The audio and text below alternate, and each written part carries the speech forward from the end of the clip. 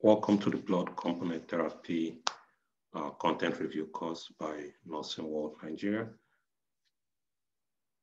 For our courses, we usually start with a quiz where we want to practice using the decision tree. A client has received 2 units of whole blood today following an episode of GI bleeding. Which of the following lab reports would the nurse monitor most closely? Okay, so if you use your decision tree, you know this is an evaluation question. You go straight to step 1 and step 5 and evaluate your answers. You must have determined your topic, which should be post-transfusion lab results. Okay, so if we evaluate our answers, okay, so bleeding time, would we need to monitor this post-transfusion? Well, we might not need to monitor this post-transfusion. Okay, how about hemoglobin and hematocrit? Well, we know that post-transfusion hematocrit provides immediate information about red blood cell replacement and in case there's continued blood loss. So you want to keep that. How about white blood cells? Do we need to monitor this post-transfusion? No, it's not the most important. And platelets, we can also rule that out. So answer option B is our best answer choice. So let's look at what we need if we want to carry out a transfusion. What equipment? You need your blood or blood products. You need tubing with filter. You also need a 19-gauge needle for venous access. Again, you want to ask your client if he has any allergies or if he's had any previous blood transfusions or reactions. So what reactions could we have? What blood products are there?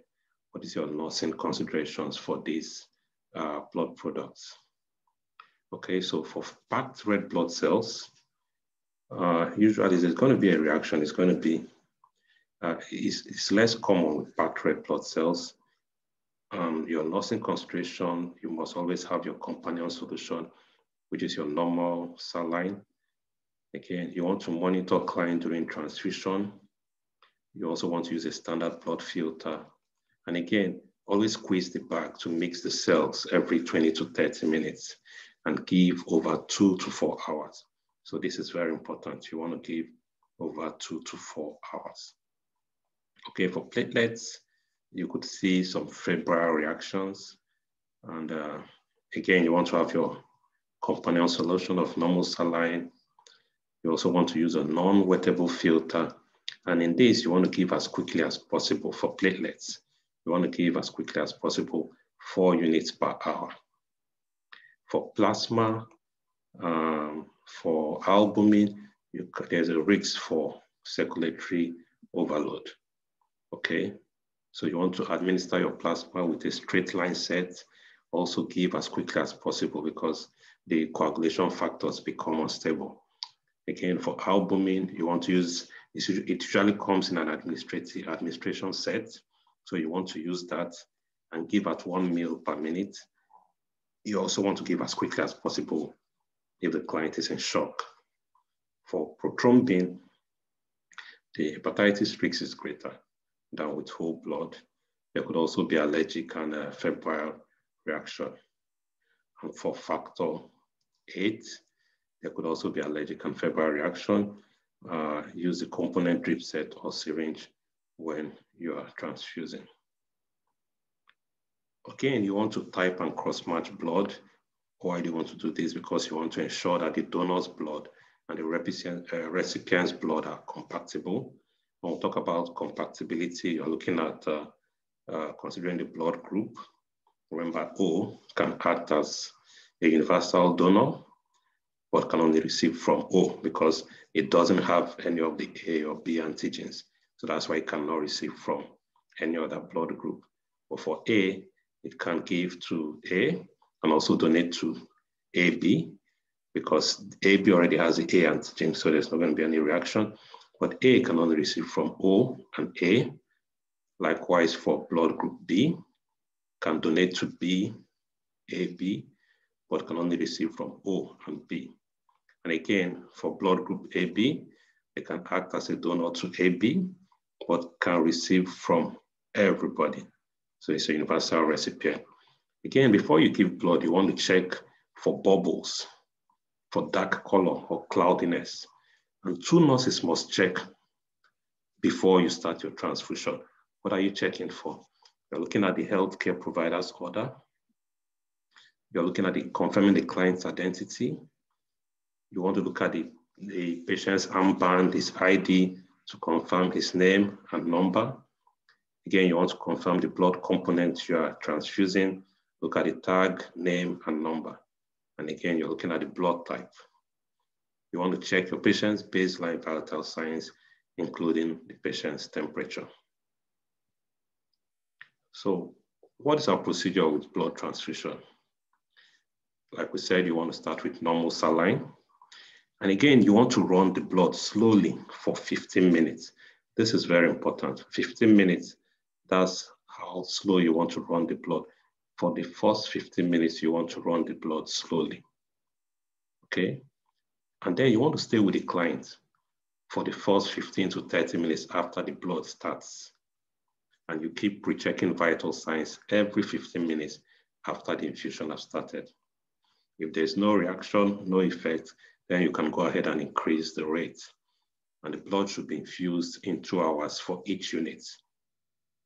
Obtain vital signs every hour until you've completed. Then you can subsequently check vitals every hourly for the next 3 hours. In elderly clients, you want to check vital signs every 15 minutes throughout the transfusion. And you want to infuse it at a slower rate at about maybe over 3 to 4 hours. Again, you want your client, educate your client and inform him any itching or flank pain over the kidneys, he needs to report that.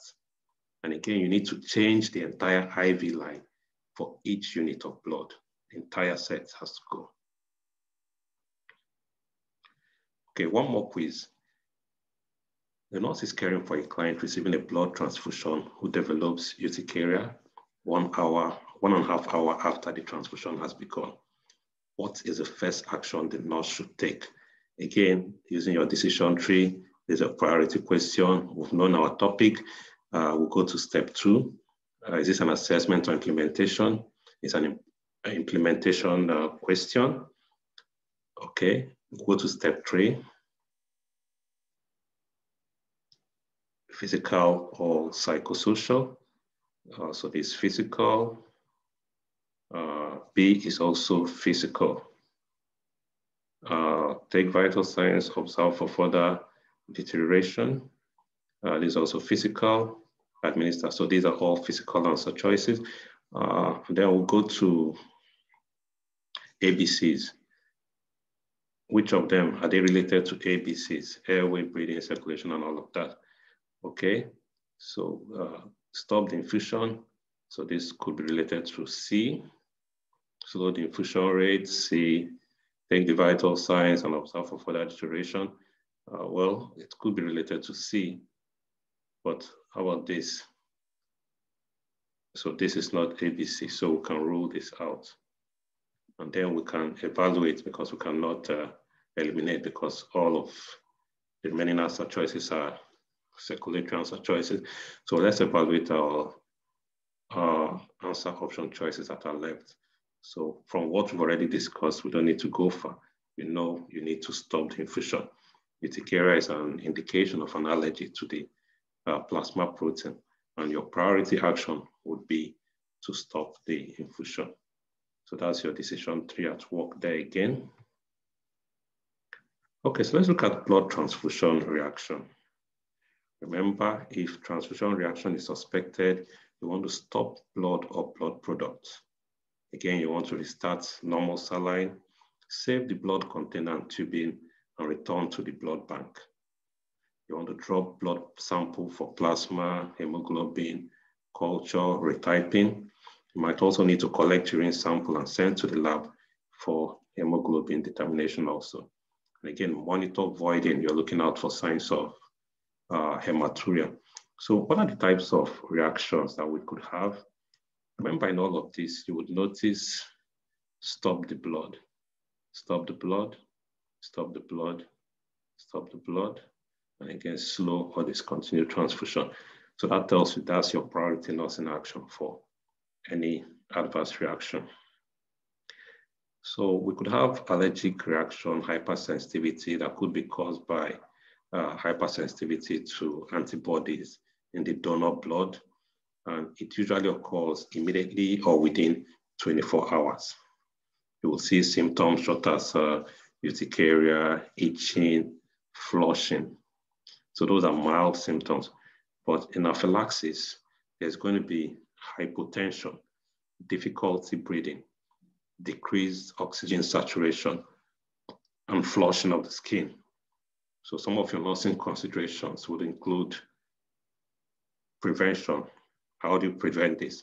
You can give the patient antihistamine before you begin the infusion. Again, you want to stop the blood, restart your normal saline, notify the healthcare provider, and then we can give supportive care like diphenhydramine, oxygen, corticosteroids. Okay, for acute intravascular hemolytic reaction, it's usually caused by incompatibility. This would occur within minutes to 24 hours. And you will see symptoms such as nausea, chills, vomiting. There's always pain in the lower back, low blood pressure, hypertension. There is an increase in pulse rate, decrease in urinary output, and hematuria. Again, you want to stop the blood and give supportive care. In febrile non-hemolytic reaction, which is usually the most common reaction you would see, it's as a result of antibodies to donor platelets or leukocytes. Again, you want to stop the blood, give supportive care.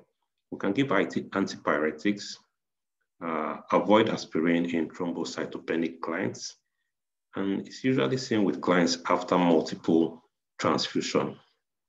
So again, your febrile non-hemolytic reactions, these occur in minutes to hours. And a core symptom you will see is a fever and the chills, nausea, headache, flushing, tachycardia, palpitations.